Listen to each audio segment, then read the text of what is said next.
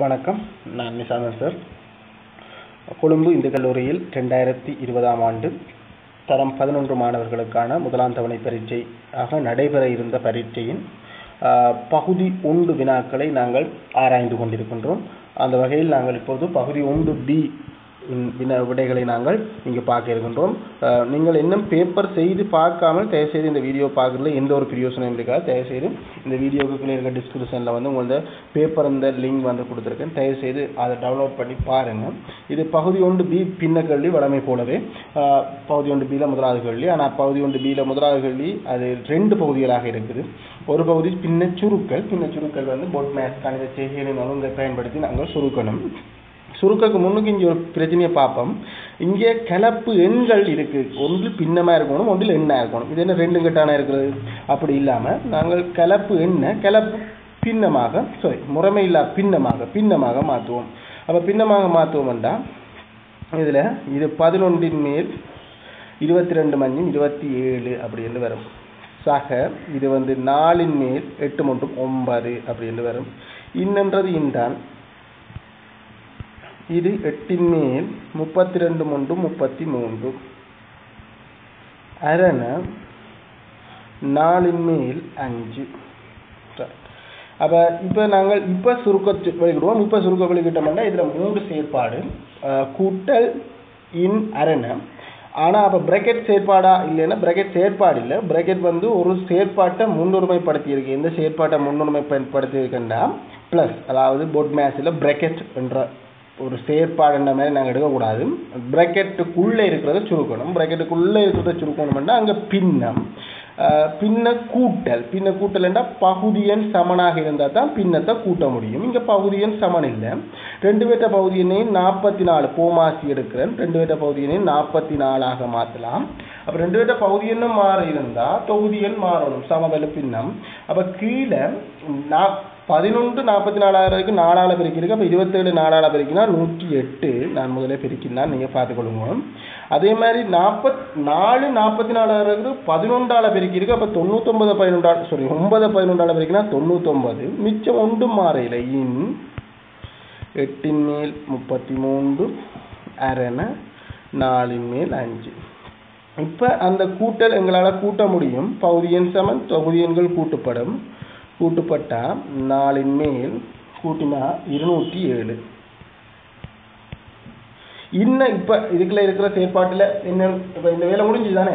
அப்போ இனி என்ன செய்யணும்? இன் செய்யணுமா அரணை செய்யணுமாண்டா போட் மேத்ஸில் 2வது, அதாவது கணித செய்கிற ஒழுங்கில் 2வதாக இருக்கிறது இன் என்றதை செய்யணும். இன் என்றதை தரவாக மாற்றணும். தரவாக மாத்திரன், அதாவது இன் செயற்பாடு முடியும் வரைக்கும் அரணை செயற்பாடு தொடப்படாது. அது அங்கால அப்படியே இருக்கு. ரைட். இங்கே சுருக்க முடியுமாண்டா சுருக்க முடியும். எது சுருக்க முடியுமாண்டா இந்த 33 44 மட்டும் வெட்டுப்பட்டா 11ஆல் வெட்டுப்படும். இங்கே 3 முறை, இங்கே 4 முறை. இதை தவிர வேறு ஒன்றும் சுருக்க முடியாது. அப்போ நாங்கள் இதை பெருக்கி போட போகிறோம். அதாவது இந்த 2க்குள்ளே மட்டும்தான் 2 செயற்பாடுகளை பெருக்க மட்டும் பார்த்தா 207 தர 3 4 தர 8. அப்போ நாங்கள் இங்கே பெருக்கினோம்டா அந்த விட வரும் 207 தர 3 621 கீழ் 4 தர 8 விட 32. இப்போ அரணவை நான் தரவா மாத்துறேன். அரணவை தரவா மாத்திக்க தர நிகர் மாறு அங்கே பாருங்க. அங்கே இருக்கிறது 4ல் 5. இப்போ நான் அதை நிகர் மாறு 5ல் 4. இதில் வெட்டுப்படுறதுக்கு இந்த 32ம் 4ம் வெட்டுப்படும். 4ஆலேயே வெட்டுப்படும். 4ஆல் வெட்டினா இங்கே 8 முறை, இங்கே 1 முறை. இதுக்கு மேலே வெட்டுப்படாது. மேலே பெருக்கினா 621, கீழே பெருக்கினா 40. அப்போ இதை ஒரு முறைமை இல்லா பின்னம், அதாவது 620 இதை சுருக்க இயலாது. நீங்கள் சுருக்குறதுனா இந்த பெருக்கெல்லாம் முன்னுக்கே வெட்டுப்படாது. அப்போ சுருக்க இயலாது. அப்போ இங்கே இது கலப்பு முறைமை இல்லா பின்னத்தை நாங்கள் கலப்பு எண்ணாக கொடுக்க போகிறோம். அப்படின்றக்க நாங்கள் எப்படி கொடுப்போம்னா 621 எத்தனை 40 முழுசு இருக்குன்னா 15 40 இருக்கு. 15ஓடு 21 மிச்சம் 40 மேல் 21. 15ஓடு 40 மேல் 21 இந்த கேள்வி வரும். ரைட். அடுத்து இப்போ நாங்கள் பகுதி பிக்கு வர போகிறோம். தந்தை ஒருவர் தனக்கு சொந்தமான காணியில் 2/7 பங்கை வணக்கஸ்தலம் ஒன்றுக்கு கொடுத்துவிட்டு எஞ்சிய காணியின் 1/3 பங்கை தனது மனைவிக்கு கொடுக்கின்றார்.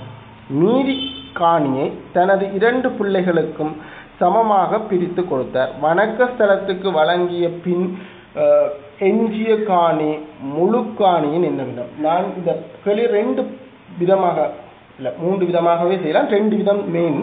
ஒன்று சரியான முறை. இந்த கேள்வியை நாங்கள் வசனத்தை வாசிக்கிற முறையை அப்படியே வச்சுக்கொண்டு இந்த கேள்வி செய்கிறது. 2வது முறை படத்தை நாங்கள் கீறுறதன் மூலம், படத்தில் இந்த தரவை குறித்து காட்டுறதன் மூலம் இந்த கேள்வியை செய்கிறேன். நான் சரியான முறையை உங்களுக்கு செய்து காட்டுறேன். படத்தை ஷார்ட்கட் செய்து அது பிறகு செய்து காட்டணும். இப்போ முதல்ல சரியான முறையில் வணக்கஸ்தலத்துக்கு வழங்கிய பின்னர் எஞ்சிய காணி முழுவதும் என்ன வேணும்? வணக்கஸ்தலத்துக்கு வழங்கினது 7/2 பங்கு வணக்கஸ்தலத்துக்கு வாங்கினா மிச்சம் 7/5. அப்போ இது எங்களுக்கு எல்லாருக்கும் தெரியும். ஆனால் அதுக்கான செய்ய வழி 7/2 இருந்தால் 7/7 7/2 கழிச்சு காட்டி 7/5 அப்படின்னு வரும். சில பேர் இந்த 7/7 என்றதுக்கு பதிலாக 1 என்ற நம்பரை பயன்படுத்தியோம். முழுசு என்றதுக்காண்டி, முழுமை அப்படின்றதுக்காண்டி 1 என்று பயன்படுத்தியோம். ஆனால் எங்களுக்கு அடிப்படை அறிவியல் சின்ன நாங்கள் டக்கண்டு 7/2 மிச்சம் அவ்வளோ இருந்தால் 7/7 தான் நாங்கள் கழிப்போம். அதே ஐடியாவோட கழிக்கிறோம், ஒரு பிரச்சனையுமே இல்லை.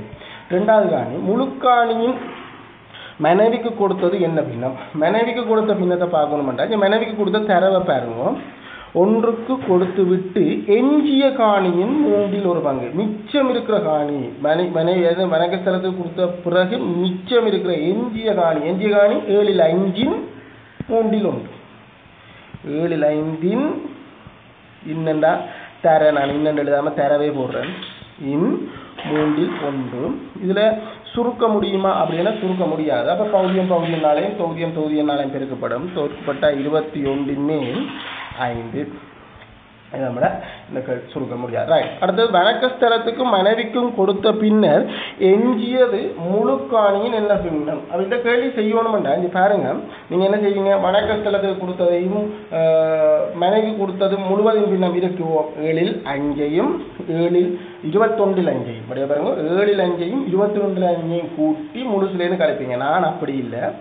இந்த வணக்கஸ்தலத்துக்கு கொடுத்த அப்புறம் இருந்த மிச்சம் தெரியும் 7/5. அதுக்கு பிறகு ஒரே ஒரு ஆளுக்கு தான் கொடுத்தது. யாருக்கு? மனைவிக்கு மட்டும்தான் கொடுத்தது. அதை கடைசியாக கண்ட மீதியிலிருந்து கடைசியாக கண்ட மீதி 7/5 வணக்கஸ்தலத்துக்கு கொடுத்த பிறகு இருந்த காணி, அதிலே இருந்து மனைவிக்கு கொடுத்த காணியை கழிச்சு விட்டா மிச்சம் இருக்கிறது வரும். மனைவிக்கு கொடுத்தது 2 பின்னம் இருக்கு. 3/1 ஒரு பின்னம் இருக்கு. 25 3 1 பின்னமும் இருக்கு. 25 5 பின்னமும் இருக்கு. இதுல எது கழிக்கப்பட வேண்டிய பின்னம்டா 25 பின்னம் தான் கழிக்கப்படும். ஏனென்றா ரெண்டுமே ஒரே முழுவதும் பின்னமாக இருக்கணும். 7/5 முழுக்காணியில மிச்சம் 7/5 21 முழுக்காணியில 21. இப்ப கழிவரோடும் பகுதியின் சமன் இல்லை. பகுதியின் சமன் ஆக்கணும்டா போமாசி இருக்கணும். போமாசி 21 போமாசி. இந்த 3 மடங்கால கூடி இருக்கு. அப்ப இது 3 மடங்கால கூடும் 15 5 அது மாதிரி தானே. அப்போ 21 10 அப்படி என்று வெறும் சுருக்க முடியாது. சுருக்க எலிமெண்டா சுருக்கி விடணும். இந்த கழித்த பிறகு சுருக்க எலிமெண்டா சுருக்கணும். சுருக்க முடியாது அப்படியே வரும். அடுத்தது ஒரு பிள்ளைக்கு கிடைத்தது 40 பேஜ் எனின் வணக்கஸ்தலத்துக்கு கொடுத்தது எத்தனை பேஜ் என காண்க. அப்போ ஒரு பிள்ளைக்கு கொடுத்த காணிந்த அளவு எங்கள்கிட்ட இருக்கு. அப்போ அதை நாங்கள் காணணும்டா இதை வச்சுக்கொண்டு ஒப்பிட போறோம்டா பிள்ளைக்கு கொடுத்த காணிந்த பின்னம் அளவும் பின்னமும், அதாவது காணிந்த அளவை பேச்சில் சொல்லியிருக்கு. நாங்கள் காணிந்த அளவை பின்னத்தில் காணணும். முழு காணியில என்ன பின்னம் அந்த 40 பேஜ். அப்போ ஒரு பிள்ளைக்கு கிடைத்தது தான் 40 பேஜ். அப்போ இங்கே வருவோம்.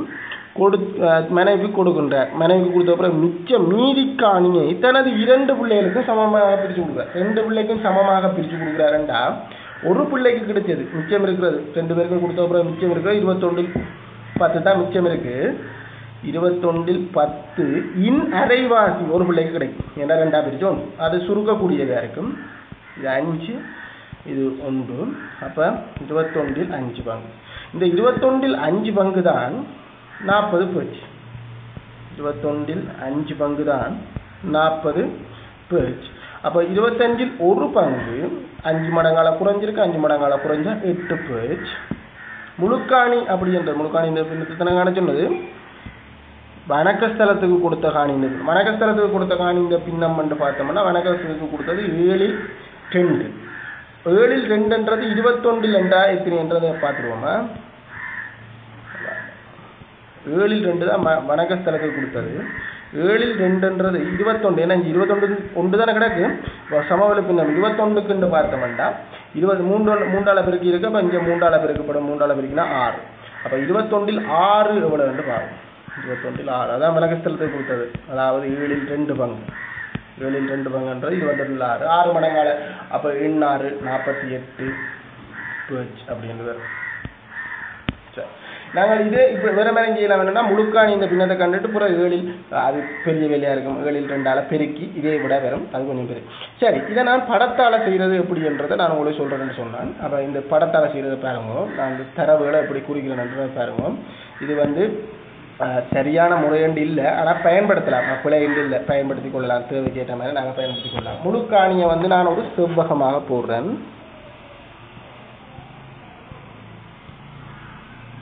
கொஞ்சம் கஷ்டம் இந்த படம் இந்த தரவு கொஞ்சம் சிக்கலுக்குரியதாக இருக்கும் 7 பிரித்து 2 பங்கு 1 7 பிரிக்கிறேன்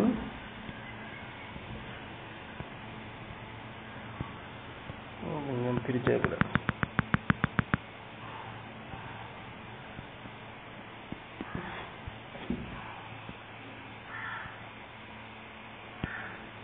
செவ்வகமாக குறித்து 7 பிரிக்கிறேன்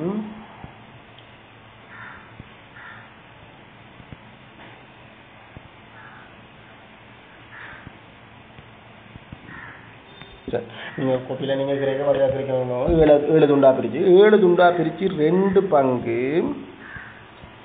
வணக்கஸ்தலத்துக்கு கொடுத்தது இந்த மிச்சம் இருக்கிற காணியை இப்போ அந்த கோடுகள் உங்களுக்கு கண்ணுக்கு தெரியக்கூடாது மிச்சம் இருக்கிற காணியை 3 பிரித்து இப்போ கிடைக்கோட பயன்படுத்தி 3 பிரிக்கணும் மீதி காணியை 3 பிரித்து ஒரு பங்கு அதாவது இங்கே நான் கலரை பயன்படுத்துகிறேன் நீங்கள் அங்கே வேறு ஏதாவது ஒன்றை பயன்படுத்துங்க பொருத்தமானதாக இருக்கும் மீதி காணி இந்த ஒரு பங்கு இந்த நீல கலரால் காட்டுறேன்னு பார்த்தீங்களா இது வந்து மனைவிக்கு கொடுக்குறேன் மனைவிக்கு மிச்சம் மனைவிக்கு கொடுத்த பிறகு மிச்சம் இருக்கிற காணி இந்த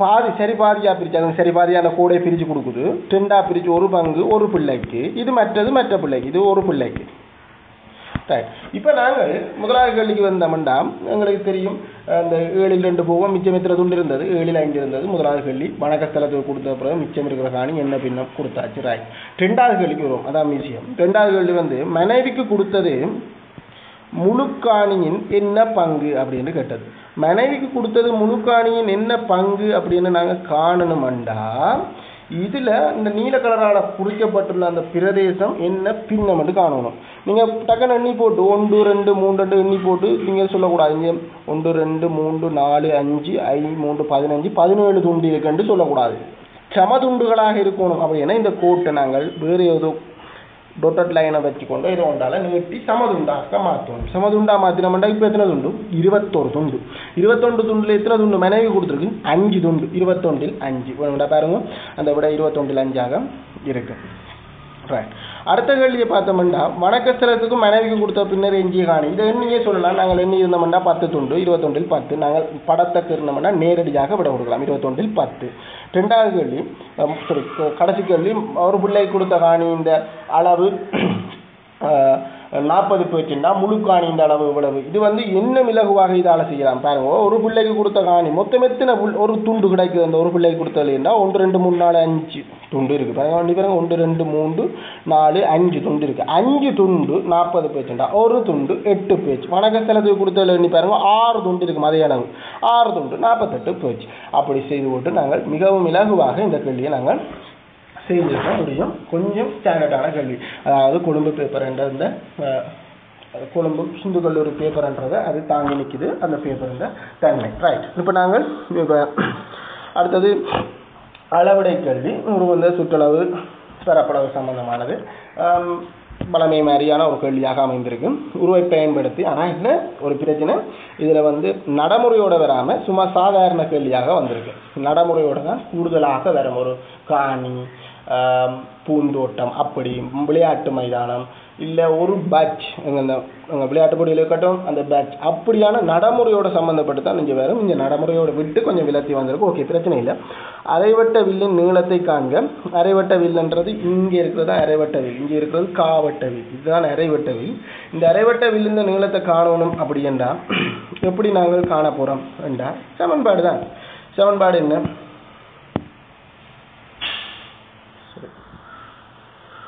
அரைவட்ட முதல்ல ஆரையை காணணும். ஆரையை காணாமல் நாங்கள் இங்கே வரையிலாது. ஆரை வந்து இங்கே பாருங்க, இது இந்த ஆரை, இது 7 என்ற நாடி, இதுவும் 7 தான். அப்போ அரைவட்ட விழுந்த நீளமும் அரைவட்ட விழுந்த ஆரையும் 7 தான், காவட்ட விழுந்த ஆரையும் 7 தான். ரைட். இப்போ நாங்கள் வருவோம் 7 சென்டிமீட்டர்.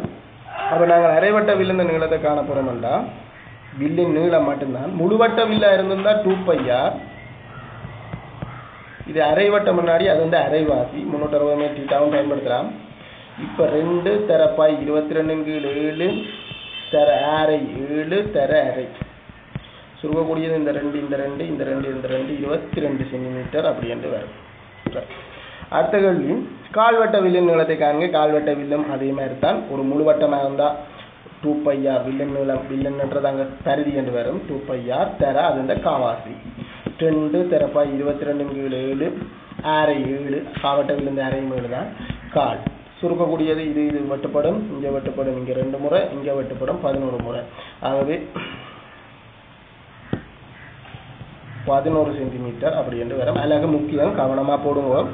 அலகுகள் கடைசியில் ஒன்று அலகு போட்டால் காணும். 3 கிடைகளை சுருக்கேக்கி ஒன்றும் செய்ய தேவையில்லை. நிலத்திய பிரதேசத்தின் சுற்றுலவை காணுங்க. நிலத்திய பகுதியின் சுற்றுலவன்றது நாங்கள் ஒரு இடத்துலேருந்து வெளிக்கிட்டு நாங்கள் வர்றது மாதிரி யோசிங்க. இங்கேருந்து வெளிக்கிட்டு இருந்தோம்டா 20, இது 22, இது 20ல் 7 போனால் மிச்சம் எவ்வளவு 13, இது 11 கண்டு நாங்கள் இது குளத்தையும் கூட்டணும். படையா பாருங்க, உள்ளே ஒன்றும் போயில. இந்த அளவத்தையும் நாங்கள் வந்து கூட்டணும். அப்போ நான் கூட்டுறேன். அங்கே செய்கிறது கொஞ்சம் கஷ்டமாக இருக்கிற மாதிரி நான் இந்த இடத்துல அந்த கணக்கை செய்கிறேன்னா கொஞ்சம் கீழே செய்கிறேன். சுற்றுலா வண்டைக்க அப்புறம் அங்கே செய்ய எனக்கு கொஞ்சம் கஷ்டமாக இருக்கும். ஃபோனில் பாய்க்கிற நாடி நீங்கள் சரியான இடத்துல செய்யுங்க. 20 + இங்கே இந்த நீளம் 22 வில்லு நீளம் கண்டு நாங்கள் படத்துலையும் குறிச்சு விடுவோம் எல்லாம். இது 11. அடுத்தது இது அப்போ மிச்சம் 13, அதையும் குறிச்சுடுவோமா. சக 13, சக 11, சக 7 இவ்வளோத்தையும் கூட்டணும். கூட்டினோம்னா 13 மேலும் 20, 20 20 40, 40 62, 62 11 63, 73. அப்போ விட வரும் 73, விட வரும் 73 சென்டிமீட்டர். கூட்டல் பிள்ளைகள் இருக்கலாம், நான் ஃபோனில் செய்கிற நாடி நீங்கள் கொஞ்சம் பார்த்துக்கொள்ளுவோம். கூட்டலில் பெருசாக பிள்ளை வைக்காத. அடுத்தது கேள்வி இருக்கு, நிலத்திய பிரதேசத்தின் பரப்பளவை காண. இது மேலே கொடுத்துருக்கேனா, இந்த விட வந்து மேலே கொடுத்துருக்கேனா பாருங்க. நிலத்திய பிரதேசத்தின் பரப்பளவை காண்க. நிலத்திய பிரதேசத்தின் பரப்பளவு அப்படி என்றால் நாங்கள் பரப்பளவு அப்படி என்றால் காணக்கூடிய விதத்தை பார்க்கணும். நம்ம எப்படி காணலாம்னா செவ்வகத்தின் பரப்பளவு காணலாம், அரைவட்டத்தின் பரப்பளவு காணலாம், காவட்டத்தின் பரப்பளவு காணலாம். அப்படியே விட்டுட்டு இந்த கூட்டுத்தொலை உருந்த பரப்பளவை நேரடியாக காணலாம். அதுகளை பயன்படுத்தி காணணும். அப்போ செவ்வகத்தின் பரப்பளவு நீளம் தர அகலம் 20 தர 14, 7 தர 7 7 14, 7 சக 7 14 செவ்வகத்தின் பரப்பு. அரைவட்டத்தின் பரப்பளவு, காவட்டத்தின் பரப்பளவு கண்டு போட்டு என்ன செய்ய போகிறோம், அரைவட்டத்தின் பரப்பளவை ஆட் பண்ணிக்கொள்வோம், சேர்த்துக்கொள்வோம். காவட்டத்தின் பரப்பளவை கழிச்சு கொள்வோம், ஏன்னா எடுத்திருக்கோம், கழிச்சு கொள்வோம். அப்போ சரி, அவ்வளோதான். நாங்கள் இப்போ அங்கே வருவோம், கணக்கு வருவோம். முதல்ல 3-4 ஸ்டெப்பாக செய்ய வேண்டியிருக்கு. முதல்ல செவ்வகத்தின் பரப்பளவு. இப்போ கட்டாயம் எழுதுவோம். செவ்வகத்தின் பரப்பளவு. செவ்வகத்தின் பரப்பளவுக்கான சமன்பாடு நீளம் தர அகலம். நீளம் 20, அகலம் 14. செய்வர தூக்கி பின்னுக்கு போடுங்க. 2ஆல் வரைக்கும் 28, 280 சென்டிமீட்டர் வர்க்கம். அடுத்தது வந்து அரைவட்டத்தின் பரப்பளவு. அது என்ன செய்யணும்ன்றது பிற பார்ப்போம். அரைவட்ட பரப்பளவு. அரைவட்ட பரப்பளவு முழுவட்டமாக இருந்தால் πr வர்க்கம் தர அது வந்து அரைவாசி அரை. பை 22/7 ஆரை ஆரை வந்து 7 7 தர 7, ஏனென்னா ஆரையின் வர்க்கம் 7 தர 7 தர 7 தர 7 14 இல்லை 7 சக 7 தான் 14 சரி அந்த குழப்பம் இதுக்கு 7 தர 7 49 நீங்கள் அப்படி போடக்கூடாது நீங்கள் இப்படி போடுங்க அதான் பொருத்தம் 7 6 வர்க்கம் 7 வர்க்கம் 7 தர 7 இங்கே வெட்டுப்படக்கூடியது இந்த 7 இந்த 7 வெட்டுப்படம் அந்த இது ரெண்டும் வெட்டுப்படம் 11 77 சென்டிமீட்டர் வர்க்கம் அப்படின்னு வரும் காவட்டத்தின் பரப்பளவு இது வந்து அரைவாசியாக இருக்கும் கால்வட்ட பரப்பளவு 77 அரைவாசியாக இருக்கும் ஐடியா இருந்தால் அப்படி போடுவோம் இல்லாட்டி சூத்திரத்தை பயன்படுத்தினாலும் ஓகேயா ஏன்னா 6 ஒன்று தானே 77 அரைவாசி 38.5 சென்டிமீட்டர் வர்க்கம் சரி இப்போ நாங்கள் எது ஆட் ஆகிக்கொள்ளுது அரைவட்டம் இந்த செவ்வகத்தோட பரப்பளவோடு ஆட் ஆகிக்கொள்ளுது அப்போ மொத்தம் முதல்ல என்ன செய்கிறோம் விடை இப்போ தான் விடைக்கு வரோம் 280 28ஓட 77 கூட்டுறோம் கூட்டினோம்டா 7 15 அஞ்சு போட்டு ஒரு மிச்சம் 357 இந்த 357 இந்த காவட்டத்தை கழிச்சு கொள்ளணும் ஏன்னா அதுலேருந்து காவட்டம் இல்லை அதுக்குள்ள காவட்டம் இருக்குது நாங்கள் இந்த கணக்கின்படி அதுலேருந்து இப்போ 38.5 கழிச்சு கொள்ளணும் கழிக்கணும்னா இதில் தசம் போட்டு சைவர் போடணும் சைவர்லேருந்து 5 போகாது கடனத்தா 10 10லேருந்து 5 போனால் 5 இங்கே ஒன்று கொடுத்தவர் 6 6லேருந்து 8 போகாது கடனத்தா 16 16லேருந்து 8 போனால் 16லேருந்து 8 போனால் 6 இங்கே கடன் கொடுத்தவர் 4 4லேருந்து 3 போனால் 1 கடன் கொடுக்கல அப்போ அதே தான் 316.5 சென்டிமீட்டர் வர்க்கம் அவ்வளோ மாதிரி கூட மேலே ரைட் ஓகே இப்போ நாங்கள் வந்து 2வது கேள்வியை முடித்தோம் இப்போ 3வது கேள்வி வந்தோம்னா குறித்த வேலை ஒன்றை செய்து முடிக்க 15 மனிதர்களுக்கு 12 நாட்கள் எடுக்கும் குறித்த வேலையின் அளவை காண்க அந்த வேலையின் அளவுன்றது செய்கிற வேலை மனித நாட்கள் அதாவது மனிதர்களின் எண்ணிக்கையும் நாளின் எண்ணிக்கையும் பெருக்கமாக இருக்கும் 15 மனிதர்களுக்கு 12 நாள் 15 தர 12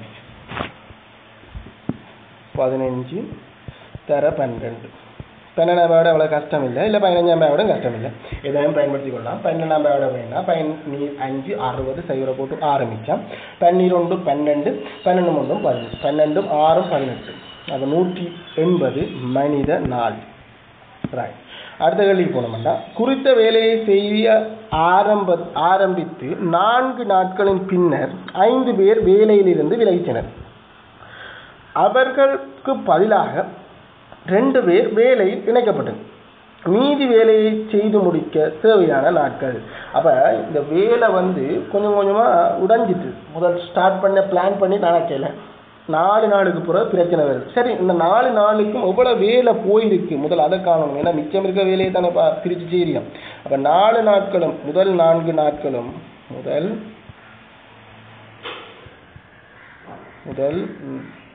4 நாட்களும் செய்த வேலை 4 நாட்களுக்கும் அந்த பேரும் எத்தனை பேர் மேலே தான் பார்க்கணும் 15 மனிதர்களும் 4 நாளும் வேலை செய்யிருப்போம் அப்போ 60 வேலை முடிஞ்சு 60 மனித நாள் வேலை 15 மனிதர் 4 நாளும் வேலை செய்திருக்கோம் அப்போ 60 மனித நாள் வேலை முடிஞ்சு 60 மனித நாள் வேலை முடிஞ்சா மிச்சம் இருக்கிற வேலையை தான் பிரித்து செய்ய போகிறோம் அப்போ மிச்சம் இருக்கிற வேலை மீதி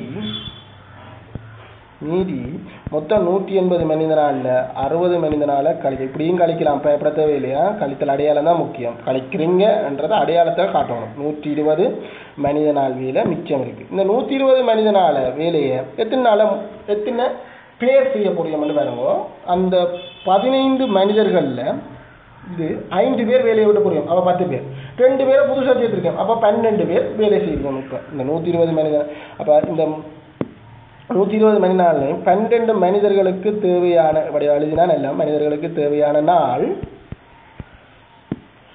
12 மனிதர்களுக்கு தேவையான நாள் 120 மனித நாளை 12 மனிதனால பிரிச்சா நாள் விடையாக வரும் நாளால் பிரிச்சா மனிதருடையாக வரும் அப்போ 10 நாளில் மிச்சம் இருக்கிற வேலை முடியும் 10 நாளில் மிச்சம் இருக்கிற வேலை முடியும் அப்போ மொத்தமாக கேட்ட கேள்வி அதை சரியான முடிச்சுட்டு நினைக்கிறேன் மீதி வேலையை செய்து முடிக்க எத்தனை நாட்கள் தேவை 10 நாட்கள் தேவை செய்தாச்சு வேலை செய்து முடிக்க தேவையான மேலதிகமான நாட்கள் அப்போ முதல்ல நாங்கள் இந்த வேலை எத்தனை நாளும் உண்மையில முடிஞ்சிருக்கு என்று பாருங்க அந்த மிச்ச வேலை 10 நாள் முன்னுக்கு ஒரு 4 நாள் மொத்தம் 14 நாளில் வேலை முடிஞ்சிருக்கு எதிர்பார்த்தது 12 நாளில் முடிக்கணும் அப்போ நாங்கள் அது விளக்கமாக கொடுக்கணும் மொத்தமாக 14 நாள் எடுத்திருக்கு. என்னண்டு 10 நாளும் முதல் இருந்த 4 நாளும் சேர்த்து 14 நாள் மொத்தமாக எடுத்திருக்கு.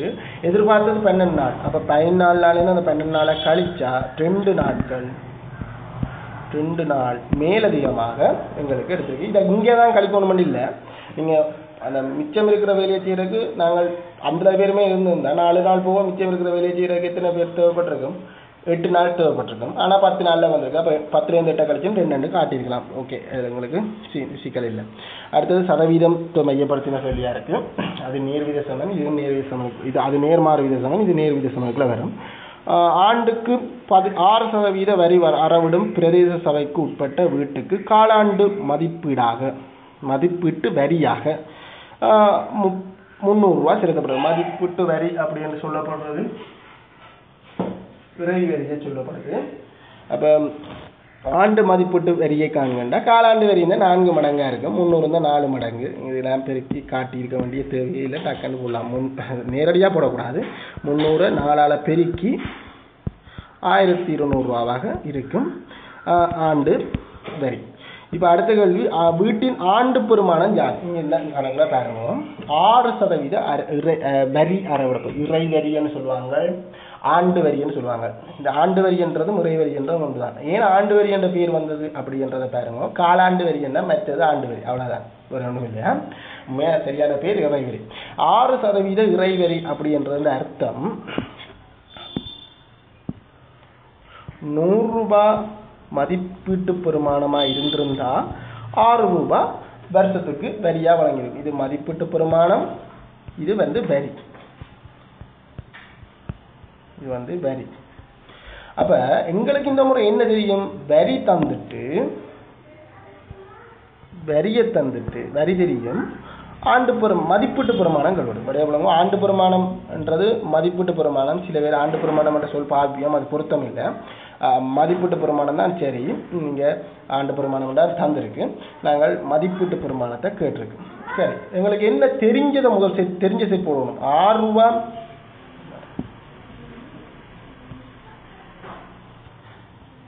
சரி, 6 ரூபாய் வரியா இருந்தா 100 ரூபாய் மதிப்பீட்டு பெருமானம் இருக்கும். இங்கே அதை மாற்றி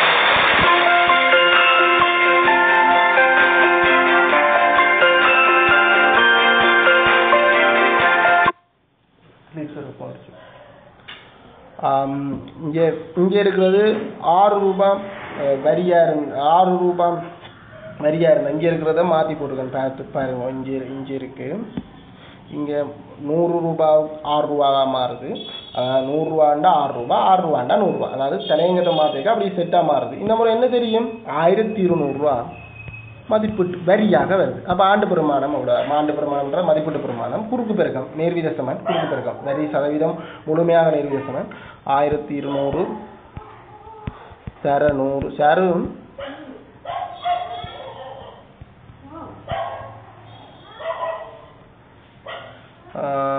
சுருக்கினமண்டா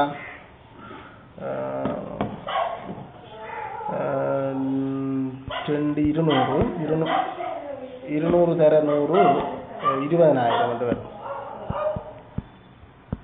200 தர 100 2 சைவர் பின்னால் ஆக்ட் ஆகிக்கொள்ளும். அப்போ அந்த வீட்டு மதிப்பீட்டு பெருமானம் 20,000 இருக்கும். இப்போ நாங்கள் 4ஆவது கேள்வி வரப்போகிறோம். தரம் 11 உள்ள 60 மாணவர்களின் அவர்களுக்கு விருப்பமான பாடங்கள் பற்றி நடத்திய ஆய்வில் 40 மாணவர்கள் கணித பாடத்தையும் 26 மாணவர்கள் விஞ்ஞான பாடத்தையும் விரும்புகின்றனர். விஞ்ஞான பாடத்தை விரும்புகின்ற எல்லோரும், இந்த வேர்ட்ஸ் கவனமாக இருக்கணும், அனைவரும் எல்லோரும். நான் 10ஆம் ஆண்டில் இதை முக்கியப்படுத்தி கதைச்சிருந்தான், ஆனால் நீங்கள் சில பேர் ஞாபகம் இருக்கோ தெரியல. இந்த எல்லோரும் என்றால் தொடை பிரிவு, உபதொடை, அதாவது ஒரு தொடைக்குள்ள ஒரு தொடை போக போகுது. அந்த எல்லோரும் இல்லை அனைவரும் என்ற அந்த வசனம் கவனத்தில் இருக்கணும். கணித பாடத்தை விரும்ப வேண்டும். பொருத்தமான வெண்ணுருவ வேலை, எங்களை தான் வெண்ணுருவ வேலை சொல்லியிருக்கு. வெண்ணுருவ அகிலத்தோட செவ்வகத்தை பயன்படுத்தணும், அகிலத்தோட செவ்வகத்தை பயன்படுத்தணும். சரி, இங்கே தொடை பிரிவு, ஒரு தொடைக்குள்ள ஒரு தொடை வரப்போகுது. என்னென்ன 2 தொடை உண்டு. விருப்பமான பாடம் கணித பாடம், விஞ்ஞான பாடம். கணித அந்த வசனத்தை பாருங்க, விஞ்ஞான பாடத்தை விரும்புகின்ற எல்லோரும் அப்படின்னா விஞ்ஞான பாடம் உள்ள போக போது கணிதத்துக்குள்ள, விஞ்ஞான பாடம் கணிதத்துக்குள்ள நம்பரை பார்த்து உங்களுக்கு விளங்கியிருக்கும். விஞ்ஞான பாடம் உள்ள போகுது, இதுதான் விஞ்ஞான பாடம். சின்ன விஞ்ஞான பாடம், பெருசு கணித பாடம். கணிதம் தானே கெத்து, கணித பாடம். ரைட். இப்போ இந்த நம்பர் கவுண்டிங்கையும் போட்டுருவோம். நாங்கள் தந்தது தரம் 60 மாணவர்கள். அகிலத்தோட அந்த அடையாளம் முக்கியம், அகிலத்தோடைக்கான அடையாளம் இந்த இ மாதிரி இருக்கும். 60 மாணவர்கள் என்றதை நான் அகிலத்தோட இந்த பெட்டியில் போட்டுக்கொள்கிறேன். அடுத்தது வந்து 40 மாணவர்கள் கணித பாடம். கணித பாடம்ன்றது பெரிய வட்டம், அந்த பெரிய வட்டத்தில் 40ன்றதை இந்த பெட்டியில் போட்டுறேன். இந்த அகல வட்டத்துக்குள்ளே 40 பேர் இருக்கிறாங்க. 26 மாணவர்கள் விஞ்ஞான பாடம். அப்போ 26ன்றது இந்த சின்ன வட்டத்தில் வரும் 26 மாணவர்கள் விஞ்ஞான பாடம். அங்கே தரப்பட்ட தரவுகளை நாங்கள் வந்து இங்கே குறிச்சிட்டோம். மேலதிகமாகவும் என்ன செய்யலாம்னா, இந்த பிரதேசத்துக்குள்ளே இருக்கிறாங்களே இவங்களால் குறிக்க முடியும். இந்த பிரதேசத்துக்குள்ளே இந்த 26 பேரும் இந்த வட்டத்துக்குள்ளே இருக்கிறாங்க. அப்போ எங்களுக்கு இந்த வட்டம் கண்டுபிடிச்சாச்சு 26. அப்படியே நேரடியாக அந்த நம்பரை இங்கே வந்து சேருது. அடுத்தது மிச்சம் இருக்கிறது ஆக்களை 40 பேர் இந்த 2 பிரதேசத்திலையும் பெறணும். 40 மிச்சம் எவ்வளோ இருக்கும்? 14 இதில் இருக்கணும். 40 இந்த 2 வட்டத்துக்குள்ளேயும் இருக்குது. அப்போ மிச்சம் 20 வெளியில் இருக்கும். அப்போ நாங்கள் இந்த தரவை வந்து நாங்கள் பெண்ணுறவத்தில் இஷ்டமாக 3 தரவை குறிச்சிக்கோம். அந்த முதல் 3 குறித்ததே போதும். பெண்ணுறவில் நிரப்பிடுவோம். கணித பாடத்தை மாற்றும் விரும்புகிறார்கள். கணித பாடம் மட்டும், விஞ்ஞானம் விருப்பப்படாது. இந்த விஞ்ஞானம் சம்மந்தப்படுது, அதாவது 14 பேர். அது எப்படி வந்ததுன்றதை கழிச்சு காட்டினாலும் பொருத்தம். எங்களுக்கு அவ்வளோ தூரத்து கஷ்டப்பட வேண்டிய தேவையில்லை. கணித பாடத்தை மாற்றம் விரும்புவோர் 14 மாணவர்கள். அடுத்தது கணிதம் விஞ்ஞானம் ஆகிய இரண்டில் ஒன்றையுமே விரும்பாதோர். அப்போ 2ஐயும் விரும்பாதாக்கள். இந்த ரெண்டையும் விரும்பாதாக்கள் என்ற அந்த தமிழ் வசனம் கொஞ்சம் குழப்பம். 2ஐயும் விரும்பாதாக்கள் என்ற 2ம் விரும்புகிறாக்களுக்கு எதிரானது அப்படி என்று இல்லை. இங்கே நான் சொல்கிற வசனம் விளக்கத்து பாருவோம். கணிதம் இல்லாட்டி விஞ்ஞானம், அந்த 2ல ஏதோ ஒன்றை விரும்புகிறாக்கள் இல்லாதாக்கள், 2ல ஏதோ ஒன்றை விரும்புகிறாக்கள் இல்லாதாக்கள் அந்த வெளியில் இருப்பியம். வெளியில் இருக்கிற அந்த 20 பேர்.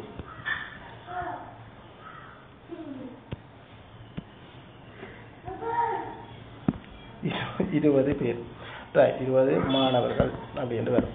அடுத்தது விஞ்ஞான பாடத்தை விரும்பாதவர்கள் எத்தனை பேர்? விஞ்ஞான பாடத்தை விரும்பாத, விஞ்ஞானத்தின் தான் நிரப்பு, விஞ்ஞானத்துக்கு வெளியில் இருக்கிறார்கள். இந்த 26 போக மிச்சம் 14 கூட்டியும் கண்டுபிடிக்கலாம். 14 20 34 இல்லைன்னா 60லேருந்து கழிச்சும் கண்டுபிடிக்கலாம்.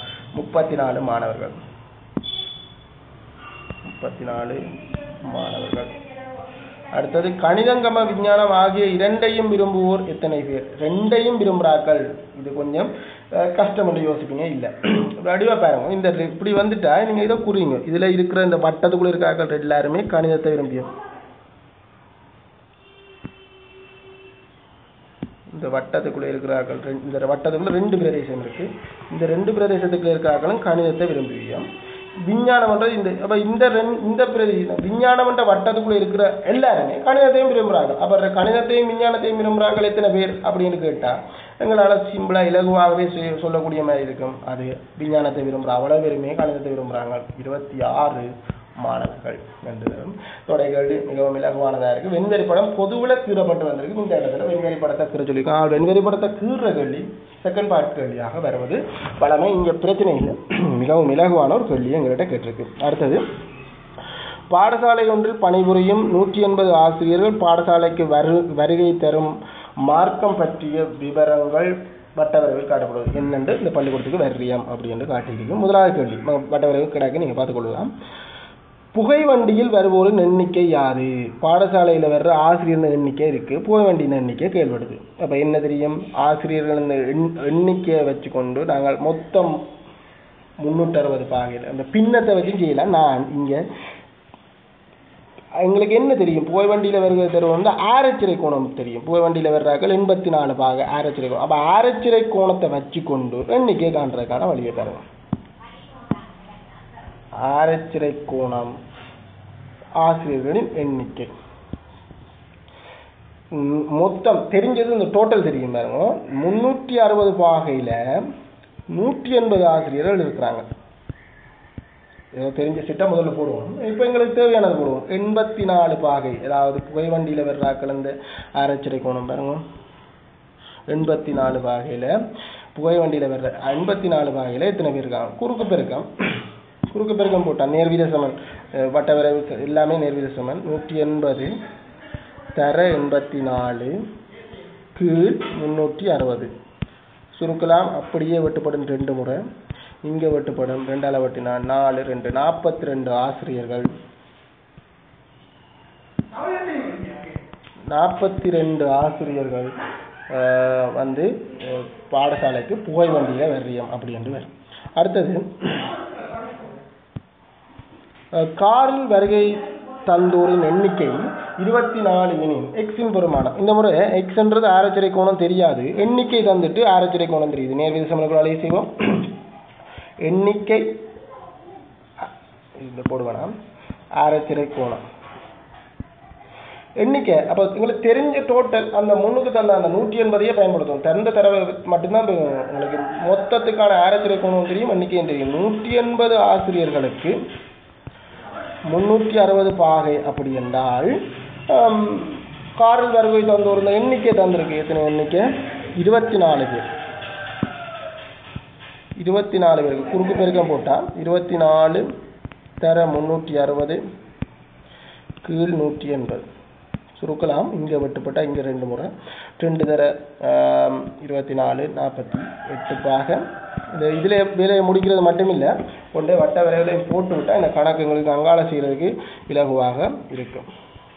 எக்ஸ் இந்த பெருமானத்தை நாங்கள் கண்டுட்டோம். எக்ஸ் வந்து 48 பாகை. ஓகே, இப்போ அடுத்த கேள்வி பார்த்தோம்னா பேருந்தில் வருவோர் சதவீதத்தை காணுங்க. பேருந்தில் வர்றாங்க சதவீதம் காணச்சுன்னா இந்த எண்ணிக்கையெல்லாம் காணவே தேவையில்லை. எண்ணிக்கையின் சதவீதமும் ஆரச்சிறையின் சதவீதமும் உண்டாதான் இருக்கும். ஆரச்சிறையின் பின்னம் வந்தால் பின்னம் சதவீதம் உண்டா. அப்போ பேருந்தில் வர்ற ஆகல முதல்ல பின்னம் அம்மாவோட போடுவோம்.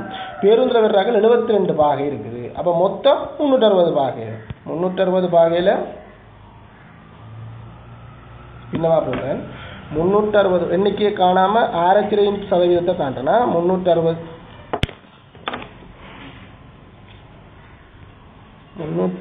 பாகையில் 72 பாகை தர ஏன் இப்போ பின்னமாக போட்டால் ஒரு பின்னத்தை சதவீதமாக கொண்டா தர 100% இருக்கும். 100 ஆலையில் 100%. இங்கே 0 வெட்டுப்படும்.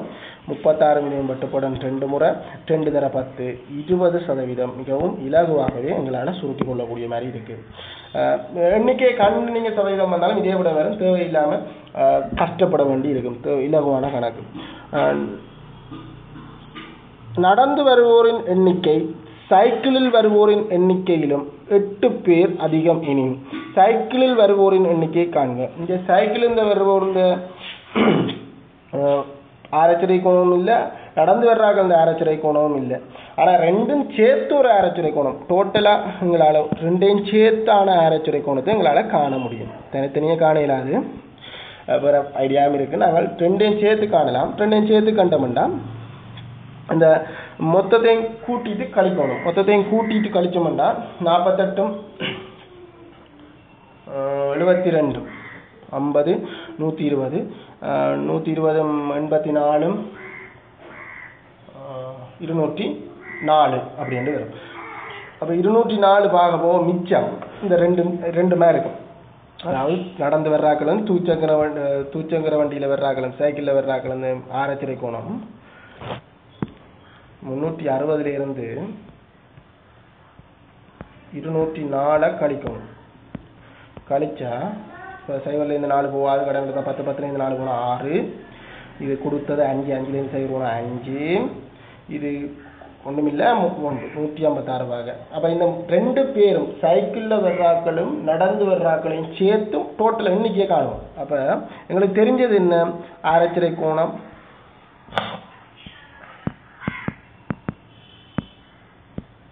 ஆராய்ச்சி கோணம் எண்ணிக்கை எங்களுக்கு தெரிஞ்சது. பழைய செட்டியை போடுவோம். ஆராய்ச்சி கோணம் 360 பாகையில் 180 பேர் அப்படி என்றால் 156 பாகையில் எத்தனை பேர்? குறுக்கு பெருக்கம் 180 180 தர 156 கீழ் 360 வெட்டுப்படும் வெட்டுப்பட்ட 2 ஆல் வெட்ட முடியும் 2 ஆல் வெட்டுவோம் பிரிப்போம் எல்லாம் ஒன்று தான் பிரிக்கிறேன் 1 இல்லை 15 7 முறை 1 கொடுத்தா மிச்சம் 14 தானே 1 கொடுத்தா 16 8 அப்போ 78 பேர் ரெண்டும் சேர்த்தா இருக்கு அப்போ இதில் ஒரு ஆள் இந்த எண்ணிக்கை நான் எக்ஸ் என்று வைப்போம் அது ஆர்டி எண்ணி எக்ஸ் வைக்கலாம் எக்ஸ் ஏற்கனவே இருக்கு நாங்கள் வேறு ஏ என்று வைப்போம் நடந்து வருவோரின் எண்ணிக்கை சைக்கிளில் வருவோரின் எண்ணிக்கையிலும் 8 அதிகம் அப்போ நடந்து வருவோர் பெருசு அப்போ சின்னனுக்கு நாங்கள் ஏ என்று வைப்போம் எண்ணிக்கையா ஆரத்திலே கோணம் கிடையாது இது எண்ணிக்கை இது ஏண்டா இது அதை விட 8 கூட ஏ + 8 ஆனால் இது ரெண்டும் சேர்த்து எங்கள் இந்த எண்ணிக்கையை கண்டுபிடிச்சிட்டோம் அப்போ நாங்களுக்கு ஒரு சமன்பாடு போடுறோம் அந்த சமன்பாடு இந்த மொத்த ஏயையும் ஏ + 8ஐயும் கூட்டினா கூட்டல் நாடி நான் ப்ராக்கெட் போடையில் இல்லாட்டி கவனமாக ப்ராக்கெட் போட்டுக்கணும் இப்படி ஒரு ப்ராக்கெட் போட்டுக்கணும் நான் கூட்டல் நாடி ப்ராக்கெட் போடையில் கூட்டல் இல்லை கழித்தலாக இருந்தால் கவனம் ப்ராக்கெட் கட்டாயம் போடுவோம் ஏயும் 8ஐயும் போட்டால் கூட்டினா அங்கே மொத்த எண்ணிக்கை இந்த முறை கண்டு வச்சுக்கோம் இங்கே கண்டு வச்சுக்கோம் இங்கே வச்சுக்கோம் 78 பேர் அங்கே மொத்தமாக 78 அப்போ இது சுருக்கினா முதல்ல தீர்க்க வழிக்கூடாது சுருக்கினா 2 சக 8 சமன் 78 அப்போ 2 சமன் 78 அங்கே 8 போய் கழிச்சா 70 ஏ சமன் 2 போய் பிரிச்சா இதெல்லாம் போய் மாற்றிக்கலாம் இது ஒன்று மினக்கிறதுக்கு இல்லை ஏ சமன் 2ஆல் போய் பிரிச்சா 35 இது ஆட்டு எண்ணிக்கை நடந்து வர்றாக்கள் ஸோ யார்ட்டு நாங்கள் யாருக்கு போட்டு நாங்கள் அதை பார்க்கணும் யாருக்கு போட்டு நாங்கள் தூச்சக்கர வண்டியில் வர்றாக்கள் எண்ணிக்கை 8 அவன் கேட்டது சைக்கிள் வருவோம்னு எண்ணிக்கை அப்போ அந்த விட வந்து 35 ஆசிரியர்கள் அப்படி என்று வரும் சில நேரம் இதில் சுருக்கல் பிள்ளைகள் இருக்கலாம் நீங்கள் அதையெல்லாம் நீங்கள் திருத்திக் கொள்ளுவோம் மிகவும் ஒரு அருமையான பேப்பர் நீங்கள் இதை செய்து பாருங்க கட்டாயம் உங்களுக்கு இது பிரியோசனமாக இருக்கும்னு நினைக்கிறேன் நன்றி வணக்கம்